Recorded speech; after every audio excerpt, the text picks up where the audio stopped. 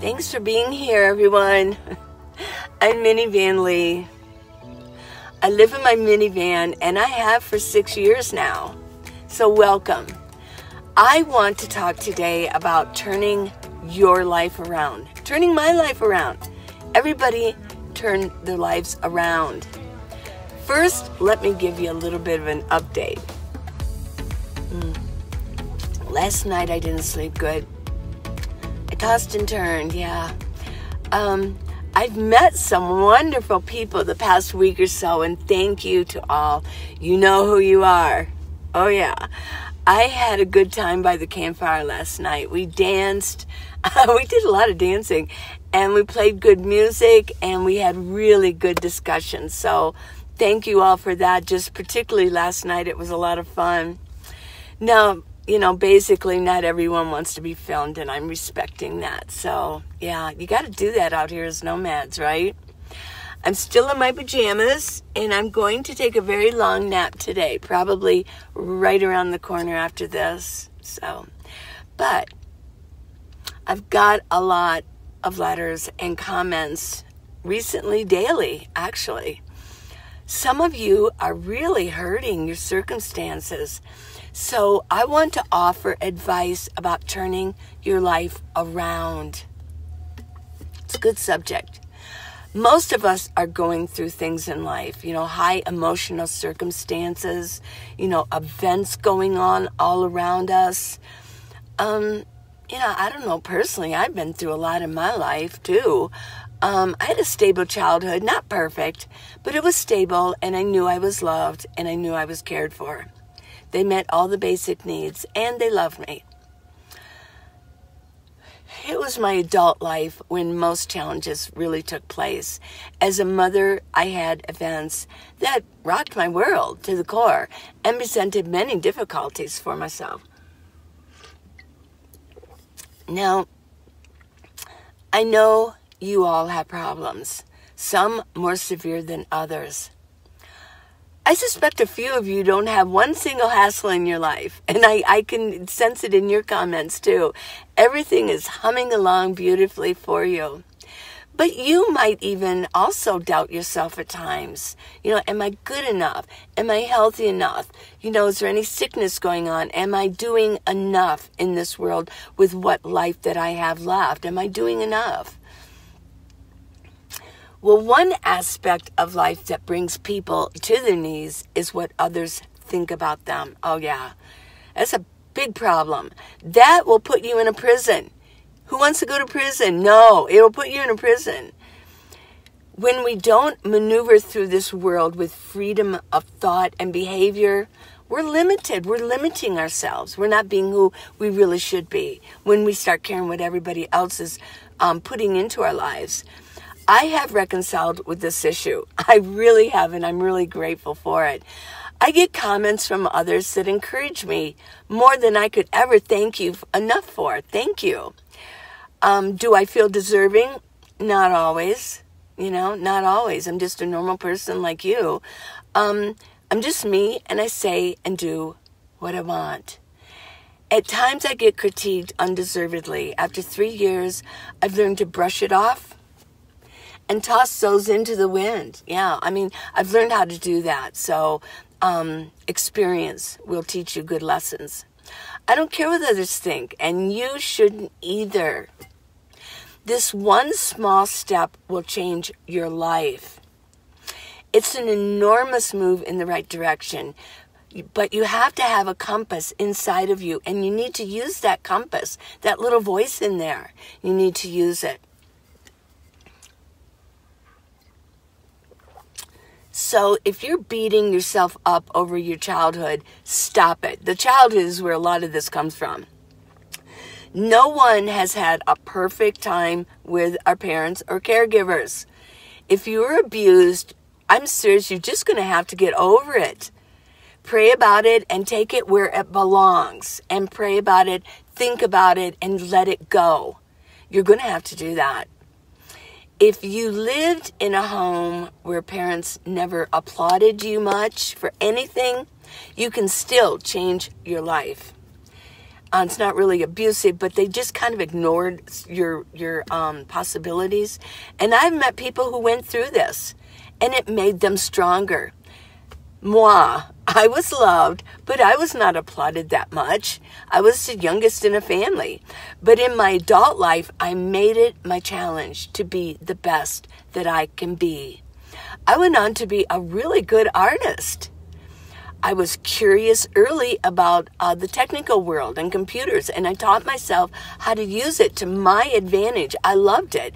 I'm a very curious person. I learned to be a good writer. Yeah. And I went on to earn 2 degrees in college. I was a good parent. Looking back, I didn't live near my parents as an adult. I was 2,000 miles away from them. They visited, but in all honesty, looking back, they really never knew what my accomplishments were. And I never really bragged about it to them. They were my accomplishments. I knew what my accomplishments were. I didn't let them gauge and think and tell me who I was or what I was to do. And that's what mattered. We only have ourselves to challenge us. We should race only against ourselves, just ourselves. I could have just plopped myself down and not gone for any brass rings in life. And you can do this too. You can change your life. I went for some brass rings. Now, I've met people who were pampered as children. I mean, seriously, they were told they were the best at everything. They could do no wrong. We've met people like that. And actually, it's kind of cool for them in a way. But this scenario can go either way. What I've found in life, and possibly you too, is some will become they'll become egotistical, and they'll look down on people in their lives. But some go on to do really great things. So I applaud that. And really, it's the same for those who weren't fed a daily diet of encouragement and total acceptance as children. It can go both ways for them too. Some can become bitter and become real lazy and blame other people, and then others go on to greatness. So either way, it's all within ourselves to accept ourselves. Don't you think? I mean, it's really an individual thing. We need to forgive and challenge ourselves even in the face of criticism all around us. You know, people wanting to critique us or tell us you can do that or you can't do that. Forget what others say. Get up and make some plans. You can change your life. You can turn it around to your advantage. Once we all stop playing the victim, oh boo-hoo, and take responsibility for our circumstances, I guarantee you, you will begin to thrive. We all will. And that's how I did it too. I've done my share of blaming others. Oh, oy vey schmear. Parents, past relationships with friends, government, rules, teachers, culture, and particularly blaming myself all the time. Yeah, blaming never moved anyone forward to a new life. It just didn't. I think these things you all know. Maybe this is a reminder for you. Acceptance, responsibility, living and caring for oneself, looking up at our Creator and being thankful. There you go. Let's be grateful for where we are at any given moment. And this is where change begins to stir, and it gains the energy. We are made of energy. We can make this energy happen. We can turn this around. Some people have horrific circumstances to overcome. You tell me about them, I know. Your spouse is abusing you. Your grown children are still at home and they never leave their rooms. They refuse. Depression has overtaken your mind. You're being evicted from your home. Oh my gosh, that is huge. And you feel unloved. Or you've lost your partner through death or just a breakup. Yeah. All sorts of events can happen that are going to end up leaving us lifeless if we don't get on the case and challenge ourselves. We got to do that. So I'm going to assume that everyone has something happening right at this moment. Even when everything seems to be bliss, there's things going on. Let's finally, once and for all, get back up. Let's see the positive. Think positive things. Go for that brass ring. Challenge yourself. Don't do anybody else's race. Only do your own race. You can turn this around, I promise. You can turn your life around. Thousands are doing it this very minute. They're getting up and saying, enough is enough. I'm going to turn this around. I'm going to stop feeling sorry for myself. And I'm not going to listen to what other people say. So let's use our energy for good. When we are the best we can be, we can go on and help other people. No matter what's in the news, no matter what others say about you, no matter what you feel guilty about. Yeah, that's a big one. Feeling guilty. And that's only in your own mind. No matter how slighted you feel, you can turn your life around, I promise. And I'll be talking about this coming up. We need some encouragement, all of us. We need to be encouraging each other and doing what we can do for each other. And I'm here to do that. I want to help move everybody into a new environment, a new paradigm shift in your mind. Yeah. So let's turn our lives around, everybody, okay? So what have I been doing lately? Well, I've met a lot of new people and been hanging out with them, but I'm still doing my normal routine. I'm going to the gym and just trying to get as much exercise as I can. I've been watching some movies. I'm kind of movied out, though. I haven't really found anything that kind of interests me. There's a lot of new movies. Here's where I'm at. There's a lot of new movies out. But, and I love new things. I love to be a contemporary. I like to know what young people are doing. What music are they listening to? What are the new movies out there? But I'm noticing that maybe I need to find another channel like Hulu or something like that. But I've noticed on Prime, a lot of the movies are contemporary, and I'm not liking them. They almost seem to have kind of a, it's more like an evil, tone to it. I don't really want that in my life. I've never been one for watching horror movies. No. To me, no. Once something gets in my head, it's hard. You watch a movie like that, it's hard to take it back out. I've got a few in there. What are some that I've seen that has scared the crap out of me? One was Night of the Living Dead. What about Psycho? Oh my gosh, no. And it's there. It's there. I can't get it out of my head, you know. Once it gets in, it's hard to get back out. So, but I've noticed, and I don't even want to I'll maybe look at the description of the movie and I think, ooh, that's not up my alley. So right now I am having a little bit difficult time finding some good movies. Been watching documentaries. You know, one documentary that I have been watching, not every single one of them, but remember Life After People? That was a pretty good series. Now, a lot of you say, well, yeah, but what will happen to the people? It's not a show about that.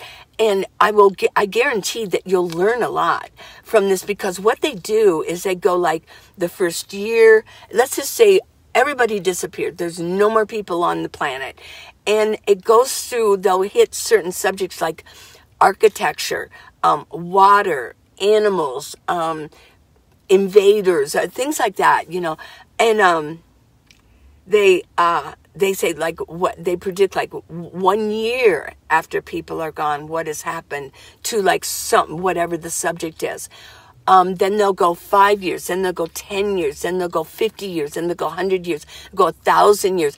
It's really interesting because you learn about the characteristics of animals, who would they join forces with, and how would they survive?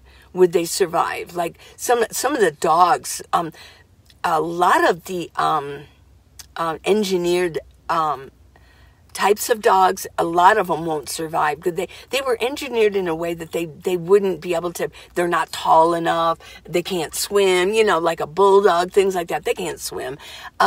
and then a lot of the dogs will be pulled into like the more wild dogs, like the coyotes and the wolves and things like that. So really regular dogs would sort of not be the same anymore, right? After so many years. And then architecture. So you learn about how architecture is built, like the Empire State Building, how long, the Chrysler Building, bridges, how long will they last, and what will take them down. I just finished one episode about, I know this is an older series, so I know a lot of you have seen this, but they talk about the waterways and how we have manipulated almost all of the waterways, like the Great Lakes and the rivers, and we have levees and we have dams and things. Well, with people gone, what would happen if there's nobody's there to open the valves and close them? And yeah. So it's really, really interesting. I've been kind of looking at that on my spare time.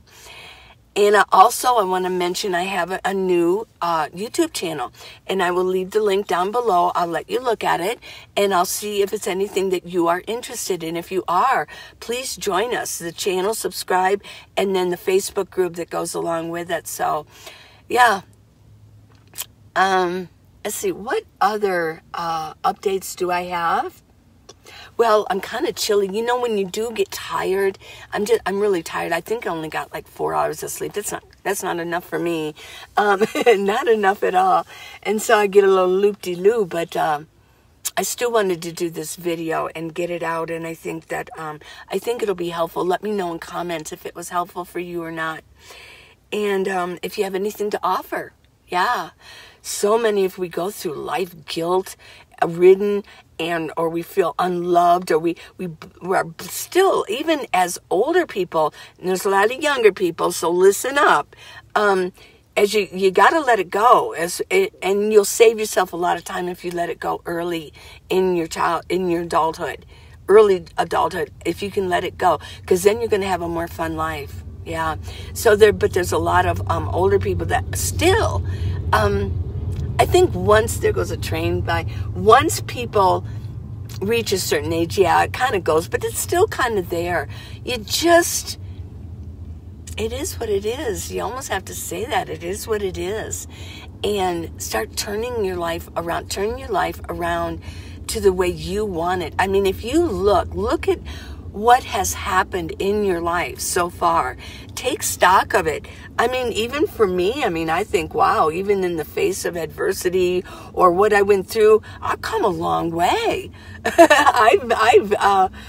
I'm very, I challenged myself, and I still do. And I think that I can pat myself on the back a little bit and say, that was a good job, or you're doing pretty good with that. Yeah. So I really encourage you to take stock and maybe start journaling. Start journaling what you want. Yeah. You got to start taking stock of where your life has been and what events are still holding you back. What has happened that really is like, whoa, that really made me who I am. But you know what? If you can now take that and say, okay, these events happened and it made me who I am. Well, if you think about it, it got you to where you are right now. If you're really thinking about turning your life around, wow. So that got you to here. We can't just constantly put ourselves down for, oh, I shouldn't have done that, regret. It got you to where you are now. And so if you're at a point where you want to turn your life around, or you need to turn your life around, I think all of us could turn our lives around. I don't care how blissful your life seems right now. There are new challenges that need to happen with you, and we need to move forward. Here's something that I hear, and I just heard it even last night with somebody that, I was mentioning sometimes I don't like to be outside a lot because, it really can harm your skin. And even with sunblock, sometimes it just, you get these brown spots, and you just constantly, you're breathing in. Well, even around the campfire, you're breathing in the campfire. I personally don't. I love a good campfire, but you're breathing in. Yeah. isn't it funny how when you sit there and you move and the wind blows right at you and then you have to move again? Everybody went through that last night. So yeah, we were breathing in campfire. Well, you know, I hear people say, oh, who cares? I'm older. I don't really care what I look like, or I don't care what I don't really like that attitude. I think we all should care. I really do. I mean, what we just think we're so old, and a lot of us aren't even that old. Even at 70, that's not that old. I can see maybe 90, 91, 95. Yeah, but no, no, when you're 60, 70, even towards 80, no, you need to still pay attention and take care. You want to feel good, you know, pay attention to what's going on in your body and around you and what you're thinking. Yeah. Keep learning new things. These are things that are going to change your life around. Okay. So one more sip of coffee here and then we'll part ways. Okay. This is old coffee, and I'm not going to make a new one. I didn't offer it to you because I've already had so much of it. I'm not going to drink any more coffee. What I want to do is actually take a sip of water. Drink your water. Oh, yeah. So drink water. Lots of water. Okay, you guys, please subscribe. Give me a thumbs up. And please go to minivanlee.com. I've got the neck gaiters, and a lot of you have... got a whole bunch of new orders. So I'm going to get those together. I promise. I'm going to take a nap and then get up and get going and get them mailed out. And there's still more. I've got some really cool colors. So go to minivanlee.com for looking at the neck gaiters. Everybody says it. I don't care. They buy it and then they tell me it's the best. It's the most so comfortable and soft, and it stretches out. It looks good. So yeah. minivanlee.com for what I have left. Exercise tapes. Sorry, I burped. Whoops, I know you heard it. And, yeah, and then the book, How to Live in a Minivan, The Minivan Leeway. It's on Amazon. It's not expensive. The price did go just up a little bit, but not that bad, because we all got a notice from Amazon that if it's a printed book, not the ebook, that's the same, but if it's a printed softcover book, their manufacturing and shipping and everything has gone up. So they had to up the price. So oops. And but it's not that expensive, I promise. And it's the best darn nomad book, van dwelling book ever. It's the best. It's the best on the market. So let's see, what else? Well, I think that's it. Just a big kiss and a hug. Big hug. Group hug. I love you guys so much. Okay, till tomorrow. I'm gonna go take a nap, get my pillows down. I'm not gonna pull my bed up, but I am gonna pull one of my blankets out, my nice Sherpa, cover up, put on a movie, maybe put on some ASMR. And just fall asleep. I love you guys. Bye.